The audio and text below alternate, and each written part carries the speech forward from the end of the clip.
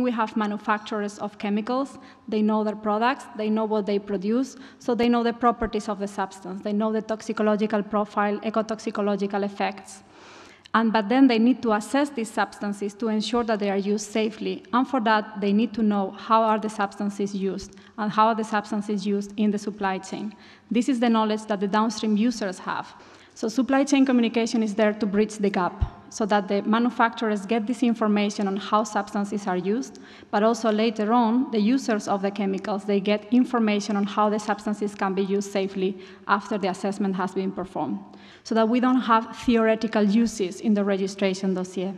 We need to find ways to make this information available upstream so that the assessment can be done on real conditions of use. And this is the flow of information that should go up the supply chain.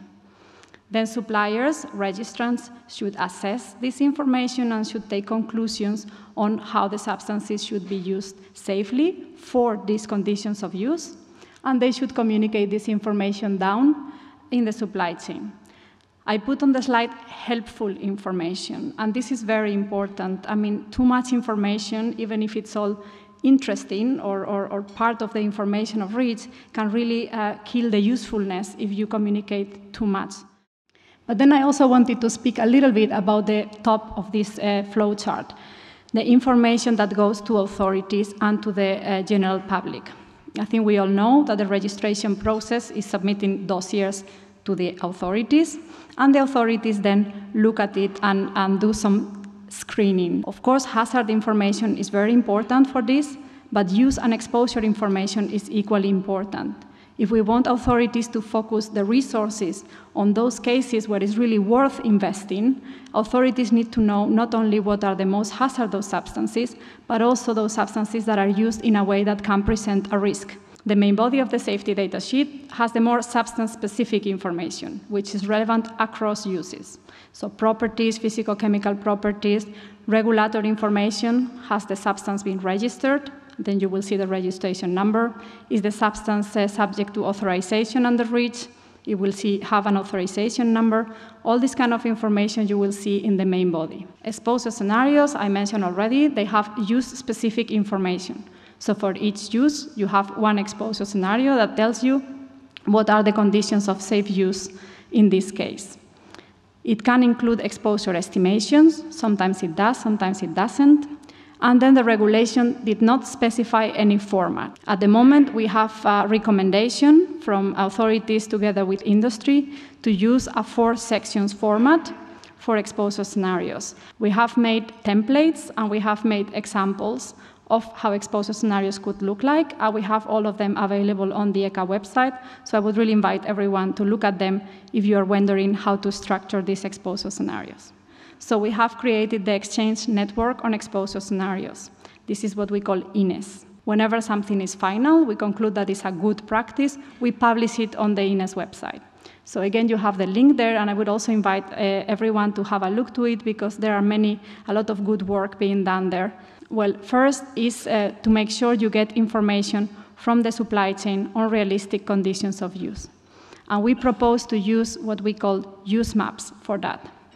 So instead of having companies talking to each of their customers, sending questionnaires, how do you use the substance, please tell me, we think it's more efficient if industry associations put together these use maps where they describe in a standardized way the most common uses that take place in this particular sector and the typical conditions of use that are applied, implemented. And then the second solution is make use of IT tools. I think the best way to ensure consistency, to prevent mistakes, to process big amounts of information is to take advantage of IT-based solutions. The first one is our own tool, so I will also make a little bit of publicity of ECHA's tool, ChemCon. We have this chemical safety assessment tool, which enables registrants to generate exposure scenarios on the basis of the information that you have in Euclid. And by that, we at least ensure consistency between the information that you send to authorities and the information that you send down the supply chain. The second type of IT tool that may be interesting for the top of the supply chain is the ESCOM package. This is an IT package that it's already available on our very first version, but we will do a major release in July. And it consists of a catalog of standard phrases that can be used for exposure scenarios. And then next to the catalog of standard phrases, we have an XML schema, which will give an electronic structure for exposure scenarios. So instead of receiving a PDF that you print and then you need to browse through it, you will receive an XML with the information of the exposure scenarios that you can import in your systems, and that makes it much easier to process the information. We are trying to increase the transparency and the predictability of where our authorities putting their focus at the moment. And we have published what we call the PACT, Public Activities Coordination Tool, on the ECHA website, where you will see substances that are now under scrutiny, substances that different authorities are interested in. Doesn't mean that there will be a regulatory action at the end, but at least you know that your substance is being looked at.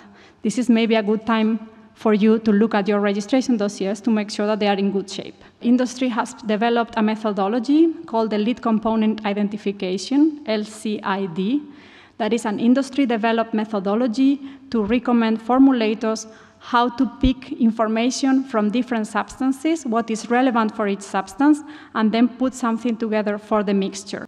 And then we reach the end users, the end of the supply chain. So they have their own challenges, and I think they need one solution. They need a simple format that encompasses all the safe use information that has been generated down the supply chain. So industry, again, has put together a format. It's called the SUMI, the Generic Safe Use Mixture Information, that is recommended for this very end of the supply chain. It's just one pager. It has structured information. It's based on the substance exposure scenario, but it has pictograms and standard phrases so that it's hopefully useful for the workers that are using the chemicals. And with this, I thank you very much for your attention.